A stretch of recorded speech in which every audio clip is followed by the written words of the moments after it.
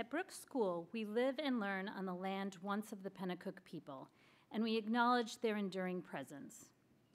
Today, on Indigenous Peoples Day, it is particularly important that we remember the Pennacook people and acknowledge them. As you know from history class, this land and the land throughout the Americas was forcibly taken from the Indigenous people by European colonists. Disease, conquest, and forced relocation devastated the Indigenous community from the moment Europeans first stepped on these shores. While we appreciate Brooks and the land it sits on for its beauty and as a place where students come to experience the most meaningful educational experience of their lives, within the Indigenous community, the very term boarding school conjures up horrible memories. The United States used boarding schools to forcibly remove Indigenous children from their families in an attempt to eliminate Indigenous cultures and force assimilation into mainstream American culture. These students were punished for speaking their native language. Their long braids were cut off to disconnect them from their traditions. Many of these children died from the poor treatment and conditions at these schools and never returned to their families. Only recently have attempts been made to try to return the children who died at these schools to their communities. The conquest and these attempts at forced assimilation are a horrible legacy of this continent and this nation, which should be remembered on this day. However, to start this Monday morning, Mr. Charpentier and I would also like to remember and focus on the wonderful contributions, such as this land we stand upon, which Indigenous cultures have had upon our lives. Good morning.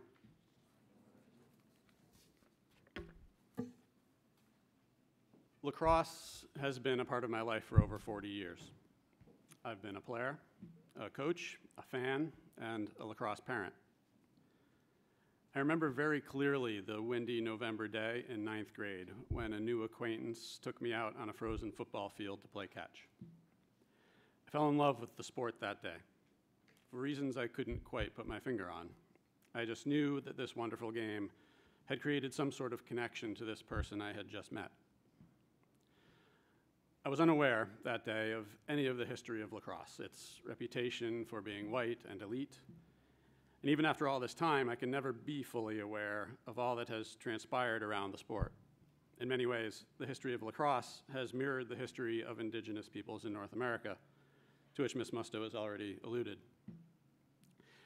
The game has been appropriated from its original creators, changed and adapted. Indigenous peoples have been excluded, even banned from the game.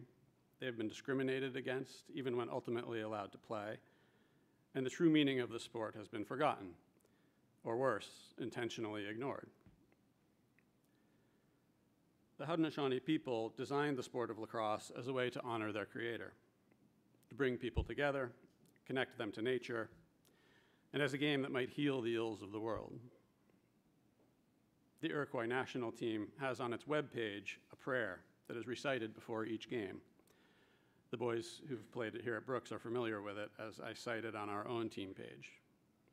The prayer reads, "We send a message to the Creator's land that there are peoples representing the 4 directions of Mother Earth, having assembled here today to enjoy the game of lacrosse. And as these games are conducted, we acknowledge this healing energy and peace of mind for all humankind. We acknowledge the continuance of this ancient game as beneficial for the future generations of all peoples of the world." Today, after many long, dark years in the sport, those at the highest levels of lacrosse have taken the first small steps toward making amends. At the professional level, the college level, and even high school and youth levels, steps have been taken to acknowledge and celebrate not just the origins of the game and the great Indigenous players who have made contributions, but also to cast light on the pain and anguish many of those same players have experienced in the sport. Last year, for instance, the Irish national men's team withdrew from an international tournament so that the Iroquois national team, which had not qualified only because of a technicality, could take their place. The PLL, the Men's Professional Field Lacrosse League, has made great strides in acknowledging and promoting its current native players, as well as the history of the game. Funds have been raised and support given to grow the Iroquois National Women's Program and Youth System, a program that still struggles mightily, however. No one exemplifies this ongoing conflict more than Lyle Thompson, the best men's lacrosse player on the planet. Thompson is a member of the Iroquois Nation, holds the record for most points in a career in NCAA history, won the Tuaraton Award as the best men's college player in lacrosse twice, and is considered the best player in the Premier Lacrosse League. This past season, Thompson also won the league's Humanitarian Award for his efforts in calling attention to the atrocities committed at Native boarding and residential schools in North America. Still, just 2 years ago, Thompson became the target of an in-arena public address announcer at a professional indoor lacrosse game who called on fans and Thompson's opponents to snip the long traditional braid he wears out of the back of his helmet during games. Thompson has not asked to be the defender of his people's right to play the game that they received from their creator, but he has taken on that responsibility with grace, sensitivity, and empathy. From this incident, he created a foundation to raise funds and awareness around the issue of discrimination and racism in the sport of lacrosse. It's tough for me to say this was a bad thing that happened because so much good came of it, he said in the wake of the incident. It's brought together so many, it's educating so many people, he said.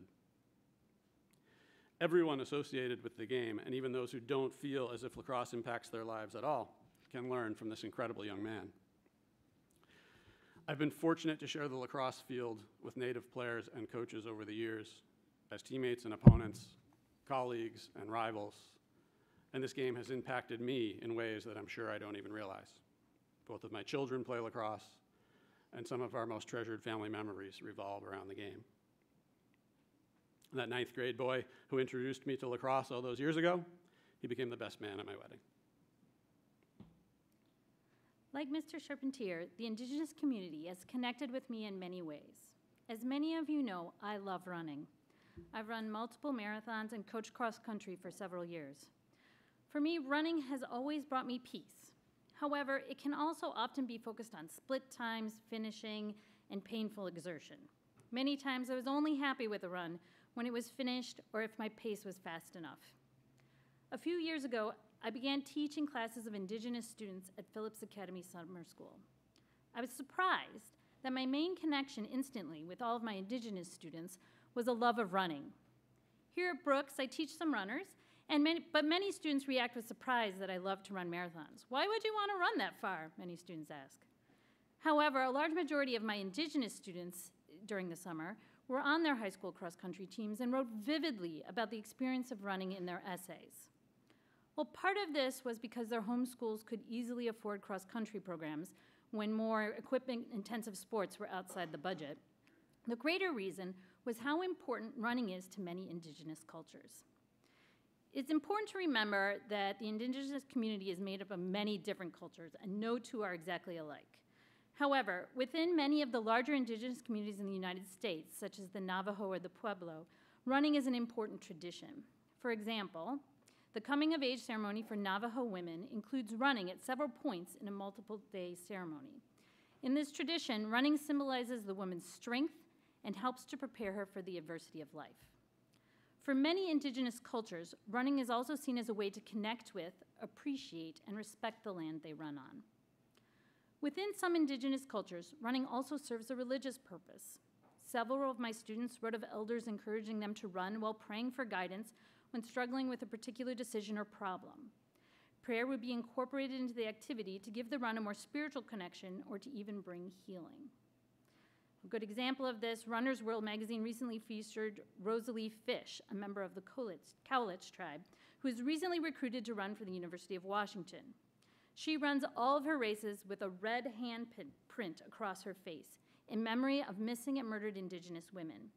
In her recruitment process, she made it clear that any school she attended would need to support her in this part of her running. She uses her run to remember these women and bring awareness to this issue. She is just one of many Indigenous runners of late who have been documented in mainstream media for running to remember those within the Indigenous community, whether it is missing, murdered Indigenous women, victims of boarding schools, or other people or events important to them. While this is a larger, more publicized example, my Indigenous students routinely used runs to connect spiritually with the land and with their culture. Through several summers, my Indigenous students taught me about their culture and the many ways running is important to their communities. They taught me that running is more about the journey than the finish, that running can be spiritual, that running can connect me to the earth and the land around me. Now when I run, I use that time to look at and appreciate the land around me and think of those who have come before me. Now when I run, I dedicate races to people and causes that need to be remembered. Now when I run, thanks to Indigenous runners, I use that time to pray.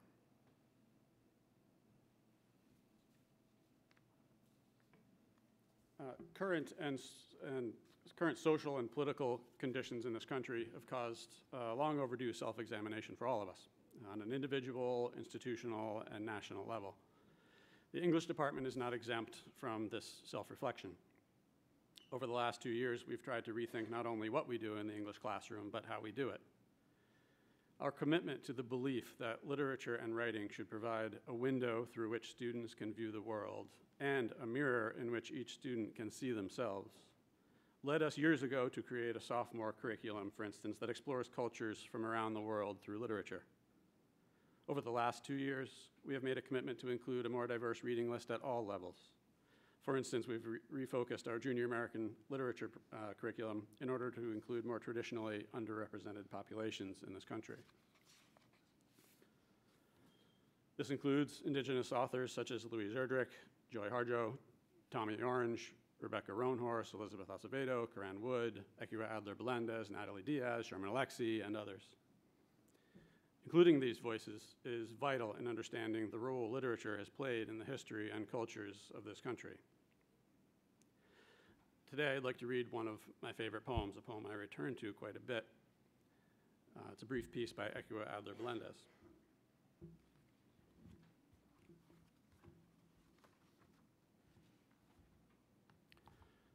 The Coyote's Trace, for my father. The sky provides room for the moon to move, the moon for my eye to linger, and this for me to ponder on the privilege of invisible and visible sight. Yet if you wish to find out about this freedom, if you attempt to track me, do not speak to me. Speak to what makes me hungry. Follow the traces of what I love.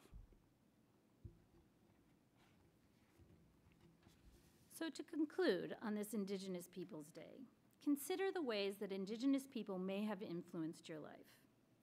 Take the time to learn more about Indigenous history. You can even take a Native American Studies class at Brooks, or the authors that Mr. Charpentier just mentioned. As you run around campus or participate in the Chipotle Challenge or play lacrosse, appreciate the land of the Pennacook people that we live and learn upon. Your lives will be better for it. Thank you.